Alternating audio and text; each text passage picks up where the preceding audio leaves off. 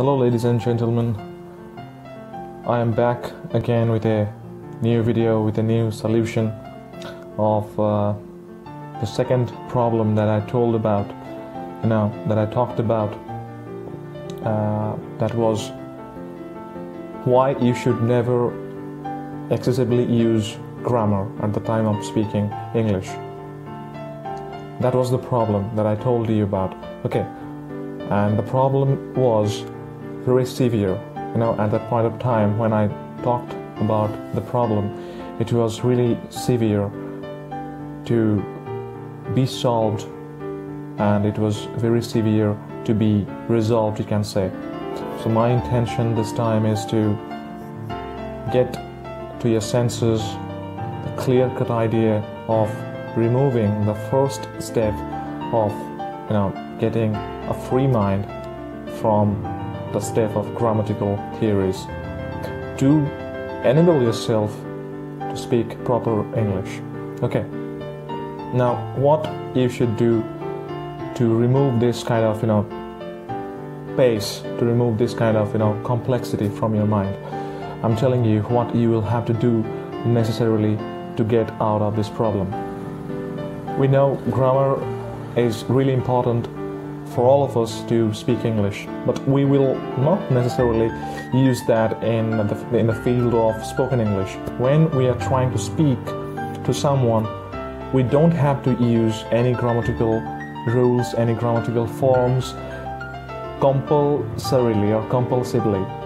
Why? I'm telling you the reason why we should not, or why we are not supposed to use any kind of grammatical rule, any kind of grammatical form at the time of speaking English. Because if you will apply, suppose you will apply a grammatical rule, a grammatical form at the time of speaking English with someone, at that point of time your brain will be capacitated with some inflexible powers, some inflexible tendencies that will make you disabled totally at that point. Okay, grammar is necessary, but thinking about that all the time while speaking English is not urgent, is not necessary at all. Point number two, why, or reason number two, you can say, reason number two why you should avoid grammatical thoughts at the time of speaking English. I'm telling you about that. If you use excessive grammar at the time of speaking English, you will skip the necessary stuff, the necessary point of debate, the point of talking. You will skip all those things, and you necessarily, if you just repeat all those things time and again, if you do all those things, grammatical things will cover off the area of your intellectual space. So mind it, when you will be applying grammatical rules, grammatical things, when you will be applying all these things, the excessive use of grammar, or the more tendency when you get it, your prime focus or the primary focus will be deflected from your mind towards a worse condition. It will be propelled. That is the reason why you should avoid excessive use of grammar, or just continuous thought of grammar from your mind. Now, reason number three why you should avoid grammar at the time of speaking English, I'm telling you. We all know that grammar consists of different elements, different chapters, okay, like the tense, like parts of speech, like you can say that nominal compounds, modal auxiliaries, and different kinds of things are there. Okay, so you cannot just skip any one of this. Most probably you will have to grab all these chapters one by one, as I'm telling you.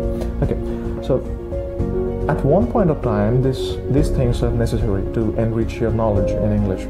But what comes to my mind right now is very much simple, very much straightforward, that I'm going to convey to all of your minds.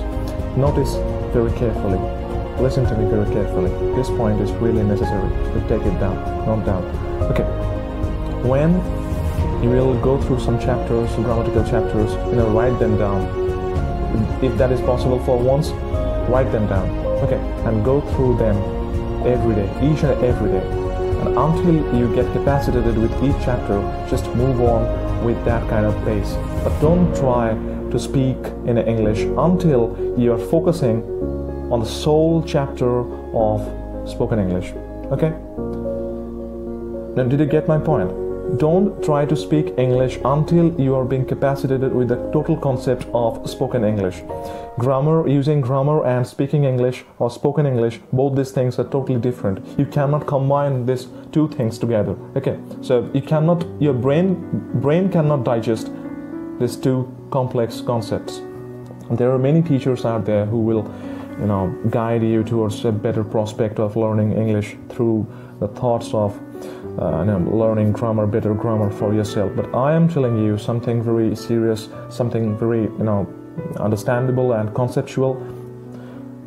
You will have to avoid grammatical thoughts at the point of at the time of speaking English. Most probably or most definitely you will have to do it. If you don't do it, some points you will skip, some major points, some major topics you will be skipping, and that will not be a very attractive point to get at its best or at its prime best, you can say. So these three reasons are hiding at the surface, you can say, just on the surface or at the surface, you can say these 3 points are hiding beneath there. That you will have to discover very soon to get rid of continuous concept, continuous complex ideas about grammatical usage and grammatical form.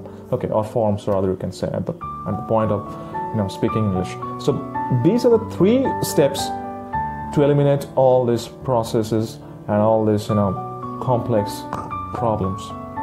So that was about the solution of using grammar and the problem of using excessive grammatical use. Okay, so that was the solution of the problem of excessive grammatical use during the point of speaking English. So you will have to skip that part in order to learn the best out of your mind.